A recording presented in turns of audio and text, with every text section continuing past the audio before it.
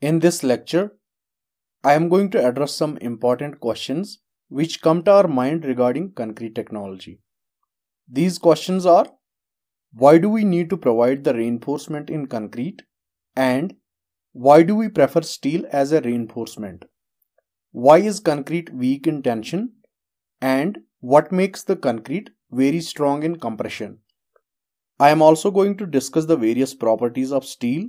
At the end, I will introduce you to the coefficient of thermal expansion along with a numerical and the factors affecting the coefficient of thermal expansion.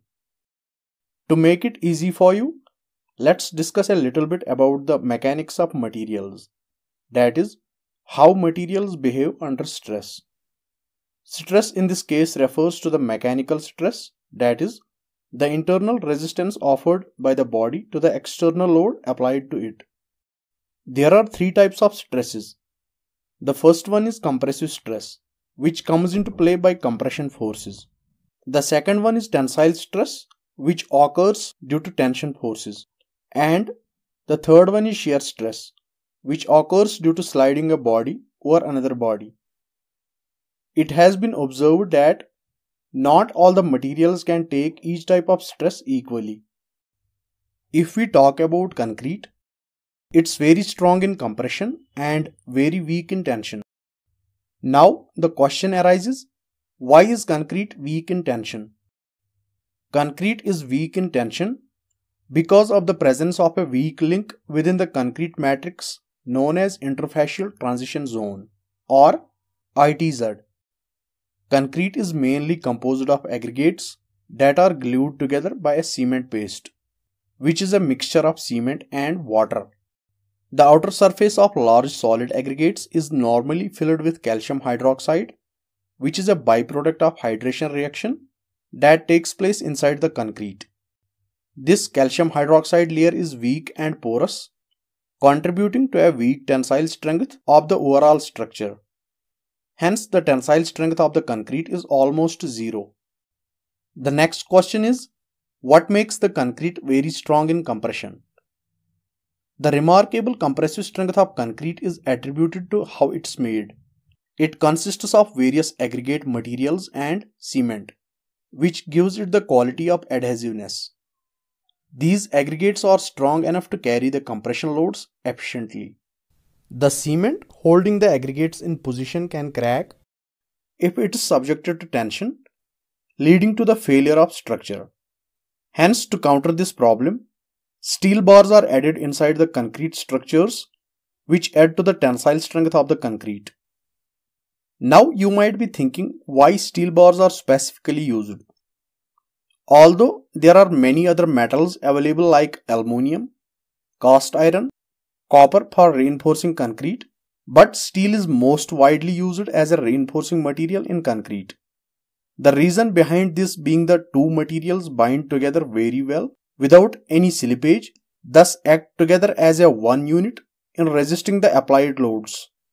Apart from this, the steel possesses some other important properties which make it a superior metal in comparison to other metals when it comes to reinforcing the concrete. The various properties of steel are: it provides good strength for economic design of RCC structures, and it shows a good resistance against corrosion for higher durability. The steel is highly ductile and can deform without losing its toughness and is non-brittle. It provides good grip with concrete due to the presence of ribs and lugs, hence providing a strong anchorage bond. The most important property being the coefficient of thermal expansion, which is approximately same for both steel and concrete, that is 1.2 into 10 raised to the power minus 5 degrees centigrade.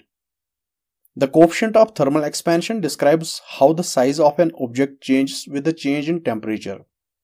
In simple words, with the changes in temperature, both the concrete and steel would expand or contract with the same amount, which is not true for other metals.